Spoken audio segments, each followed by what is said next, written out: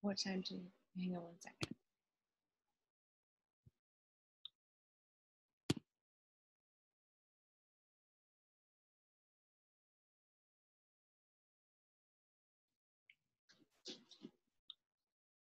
Should I try to come back now?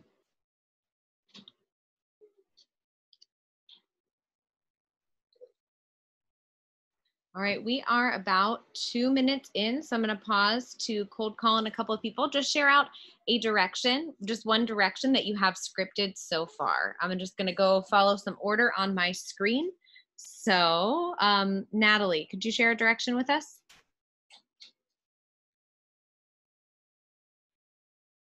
You're going to pull up your exit ticket on our Thursday 416 lesson. You're going to have 5 minutes to complete this independently. And you may begin. Cool. Great. Cece?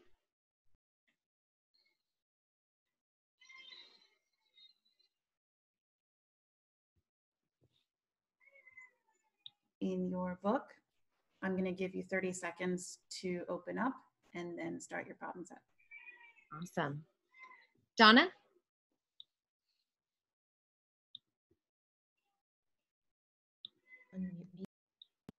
Am I unmuted?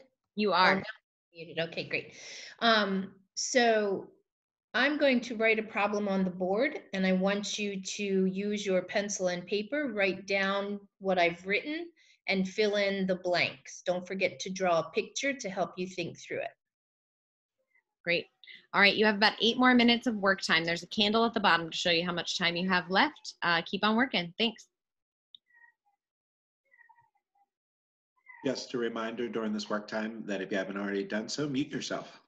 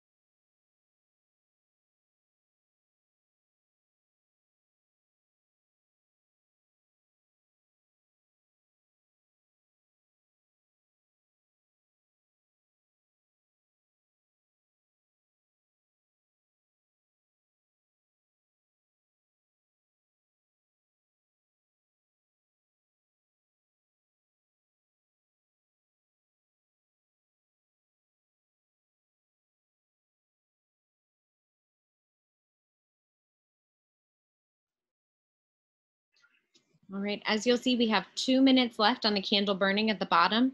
Right now, you might be generating more directions, or you might be thinking about parts in your lesson where you thought, you know, I made some assumptions and I didn't write a direction, but it would be more effective if there was a direction here.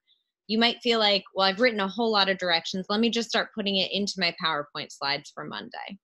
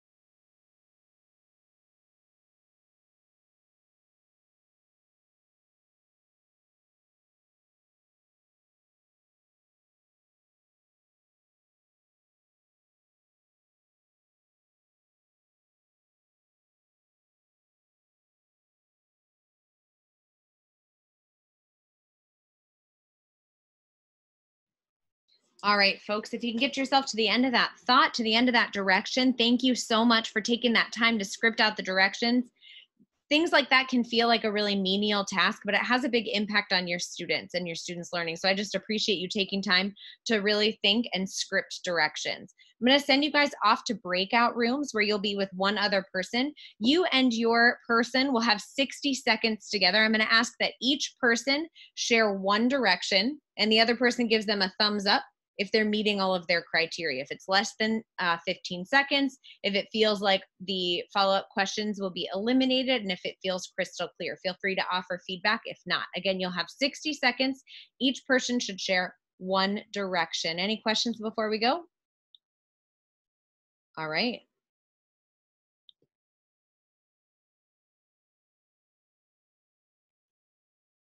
Think I sent you? Nope, I didn't.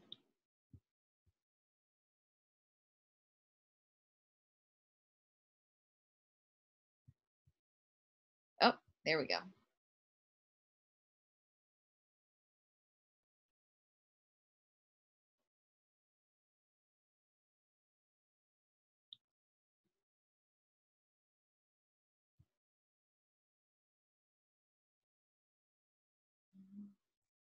Miss Easterling?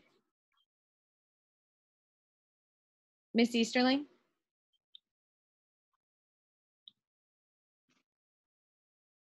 Oh, okay, great. Do you need me in breakout room 9? Am I an extra? You're an extra, but it was where I sent Sister Regina, so I didn't know if you wanted to. It's Sister Regina and Donna. Okay, is what it is.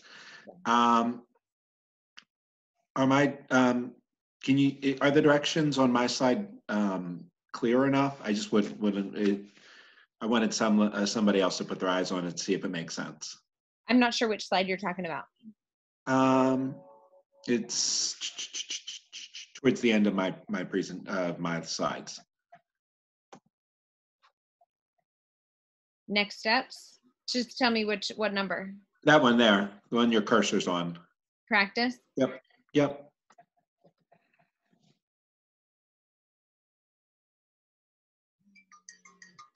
Yeah, I think it's fine. Okay. Okay. Cool. All right, I'm going to bring everybody back. Awesome. Thanks, Betsy. Oh, no, it says they're closing in 1 minute. So I should have just started to close it right away. Oh, okay. You can call that out Yep. or not.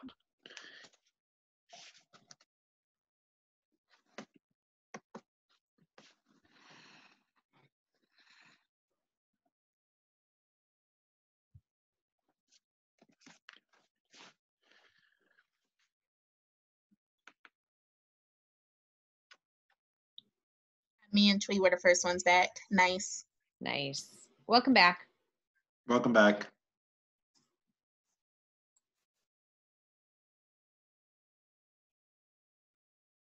Jojo, I like your sweatshirt.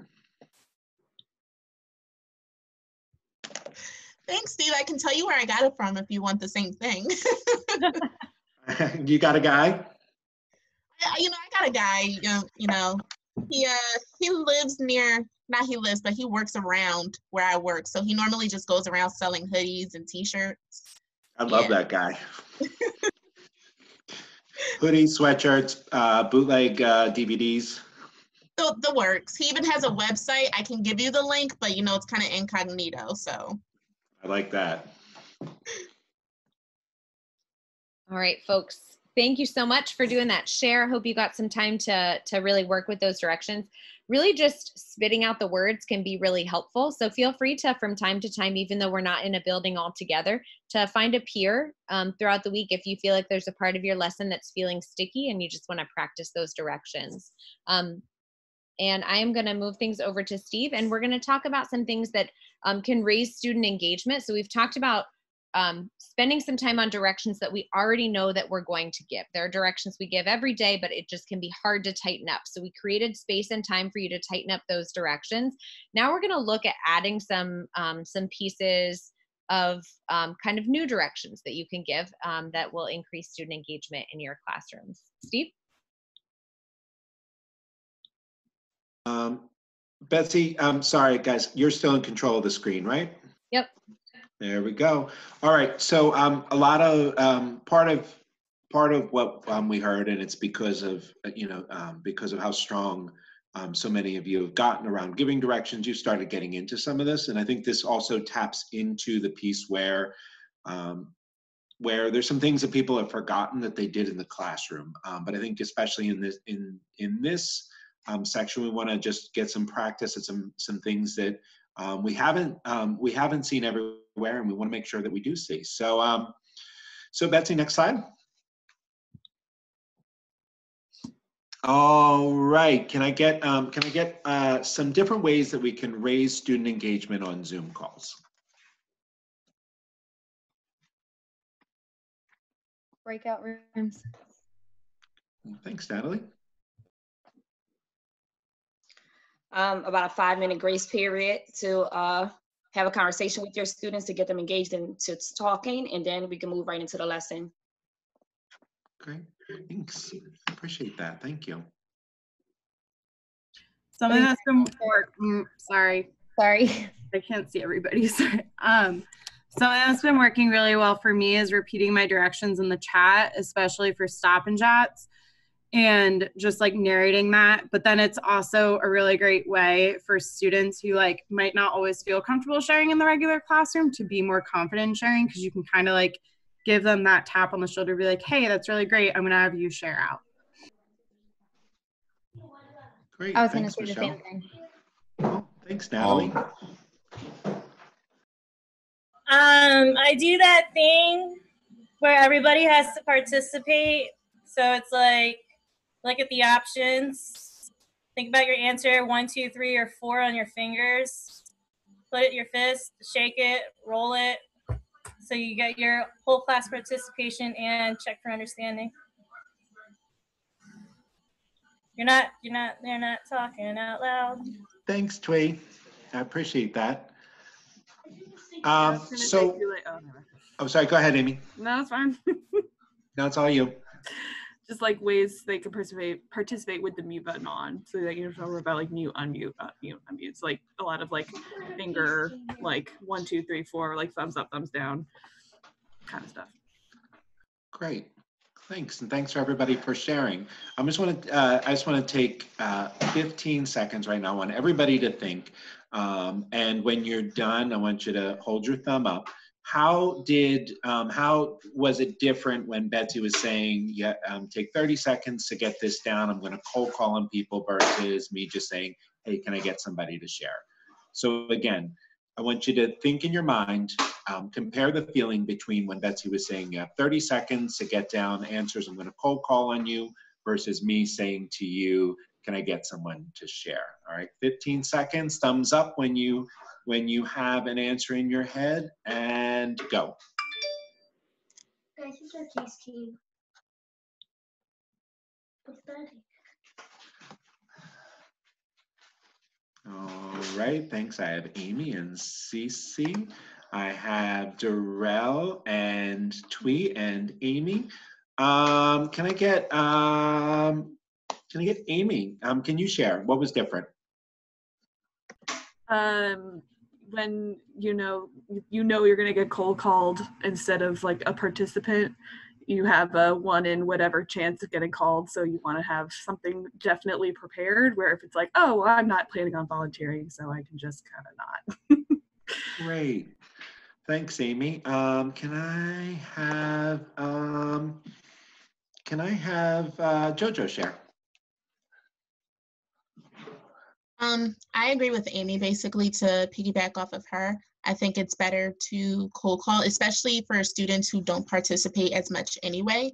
It gives them a chance to have to actually think through the problems, but also to stay more focused and on task. It kind of forces them to actually pay attention to what you're doing.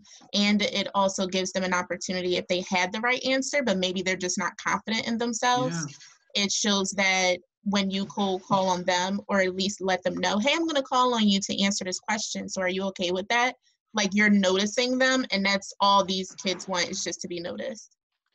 Amen. And I couldn't have paid you to have made a better segue into the next thing I want to just touch on. There is something that is different. I mean, you can pay me.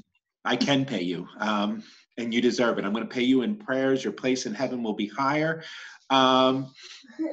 But I think one of the things is like, you know, when our kids come into our building, they get dozens of chances to get reaffirmed and acknowledged. You know, in the hallway, in the cafeteria, when they come in the door in the morning. You know, when they go see Miss McGuire's group, there are just so many opportunities for kids to be seen and acknowledged. And the reality is in this new reality, or current temporary reality, when they are in the Zoom with you, like, there are only but so many chances. And so we really need, this is an area where we really need to ramp up our interactions with our kids and make sure we're getting to everyone, especially the kids who might not volunteer, because, you know, if they're not called on over the course of 2-3 classes, they're not getting any acknowledgement. The same way, like, maybe they weren't acknowledged in class, but then they went out into the hallway and they saw Mr. Eichler, who gave them a high five. So just something to be thinking about as we're going through this. Betsy, can we hop into the next slide, please? Right. So our objective today is that teachers be able to raise student engagement through the use of everybody writes and everybody thinks, followed by cold calls. And something that's awesome is that during during the first section, a lot of you were already doing this. So Betsy, next slide. All right. One more, please. All right, so we're going to go back into the directions that you just worked on, and this is, you're going to get a chance to practice, and we want you to identify 3 places in those directions or lessons where you can ask questions that all students can answer individually using a stop and jot, everybody writes, or everybody thinks. Next slide, Betsy. Thanks. And what they should be doing is using the criteria that was introduced by Betsy earlier in our PD. The directions should have time, task, and materials.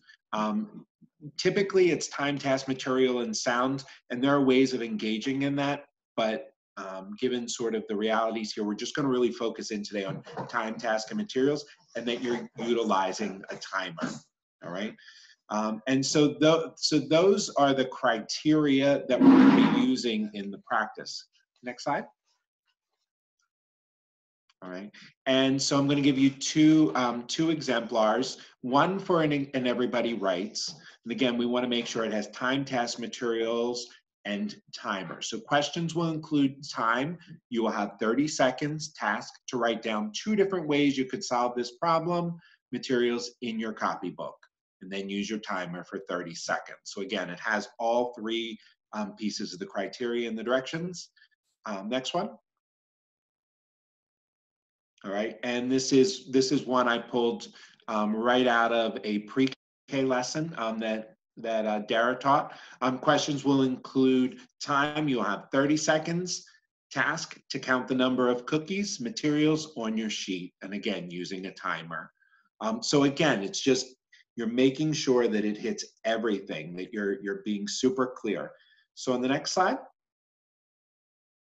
So again, here you have the criteria and the 2 exemplars that I just conveyed, much like many of you do in your lessons. And then I'm going to give you 2 minutes just to go back in and make sure that you have at least 3 directions that have time, task, and materials. So next time you go out into your breakout room, we're going to do a little bit different practice, but make sure you have at least 3. You get through 3, keep going, but you're going to need at least 3. All right, so I'm going to model doing the things I just said, which is you will have 2 minutes to complete at least 3 questions that have time, task, and materials, and you're going to write them down on your paper. 2 minutes. Actually, before I do that, any questions? Great. All right, I'm setting my timer, 2 minutes, and go. All right, I see Amy getting started right away. I see Kalia's gotten started right away. Looks like Travis has gotten right on it. All right, just looking around, it looks like I have 100% who've gotten started. You have a little over a minute and a half. Thank you for working so hard.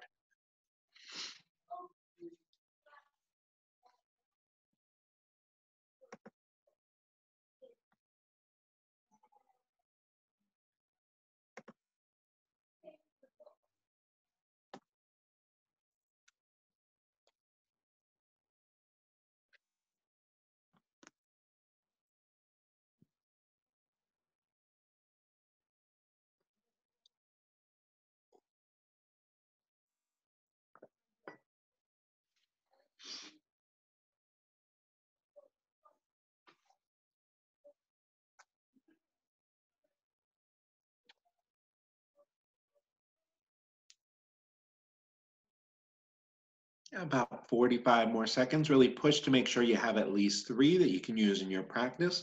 If you already have 3, just keep rolling.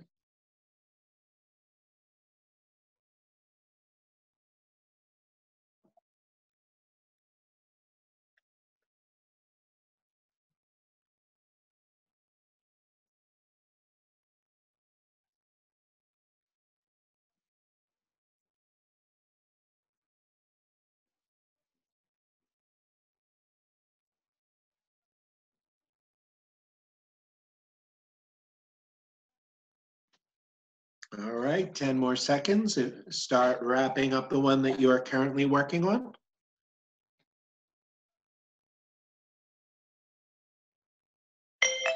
All right, and that's time. Thank you everybody for working so hard. Betsy, can you move to the next slide, please? All right, your feedback. Remember at Malachy, feedback is caring enough to give someone information that they can use to grow. So, so especially in the last practice, if you just felt yourself just giving the thumbs up, even if you weren't quite sure, please do push to give each other feedback and ground your feedback in the criteria. Did they use time, task, material, and did they use a timer? As you're going to see in the practice directions, we're going to ask everybody to practice setting a timer. Whatever that is that you use, I would imagine most of you, that's your phone. The values that we're using during this time is continually improving in teamwork, caring about one another and pushing each other. Next slide, please. All right. So in this, partner A is going to give just one direction using time, task, and material, and then they're going to set a 30-second timer. During that 30-second timer, the listener is going to use that time to write feedback using the criteria. And then after the 30 seconds are up, and the listener or listeners are going to provide feedback to person A. What is already strong? What can be tightened? Ground your feedback in the criteria, and you're going to take 1 minute to do that. If it goes quicker and you've been able to already give that, feel free to then move on to partner B for just one direction, and then make your way back to partner A for another direction and repeat. The goal is that everybody gets a chance to go through at least those 3 directions and get feedback on them. If we run out of time, that's fine, but do push yourself to get to as many as you can. Any questions around the directions? All right. Partner A should be whoever did not go first last time. Whoever went second last time, you're going to go first this time. That is going to be partner A. Betsy's going to send you back out into your breakout rooms, and we will see you back here in 5 minutes.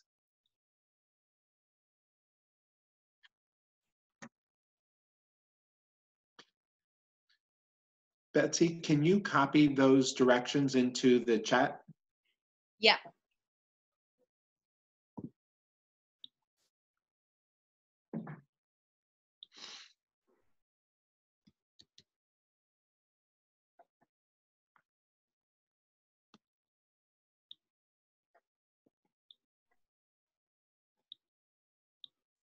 All right, how we doing? Good. Hang on, let me just copy this over. Yeah, please, thank you.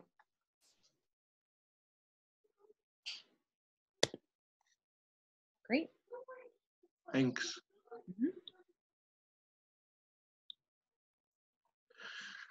How we doing, Bill? Okay. All right. I did not set a timer. Should I? What time? I did. What's that? You did? Yeah, we have about 4 minutes left. Okay. Does that sound like the right amount of time? I think so, because I think we said PD is 1:30 to 2:45, right? Yeah. Yeah. So when we come back, we should debrief. Mm-hmm. Okay. What was helpful? What would have been more helpful? Yep. Okay. And then any shout outs, and then you'll send everybody the lesson plan doc. Yep. And I did create a slide if you take a look. Okay. Hang on 1 second. Yeah, take your time.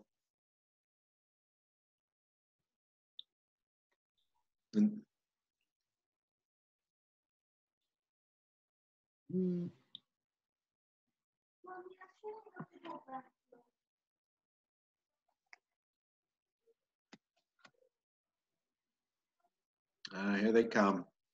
Welcome back, everyone.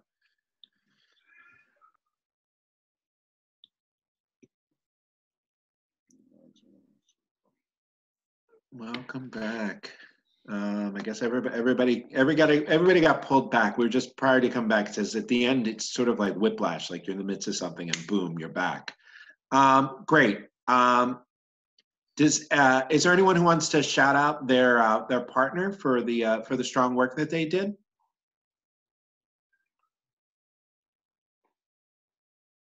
I'll shout out Tree because she was saying how she was using a direction that she's been using since the start of the school year with her students when they have morning meeting. And so she's been incorporating that into her lessons. And because the students are already familiar with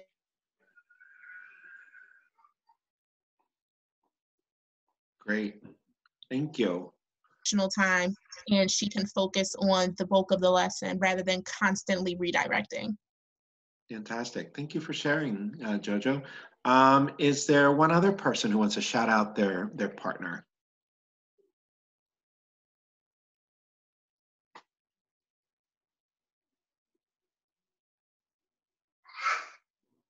Shout out to Travis.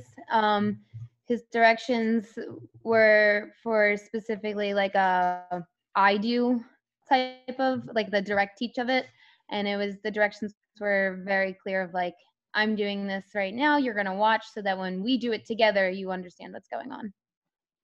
Great, thanks, Natalie. I'd love to debrief today's PD. What was helpful about today? What resonated with you? And or what would be more helpful?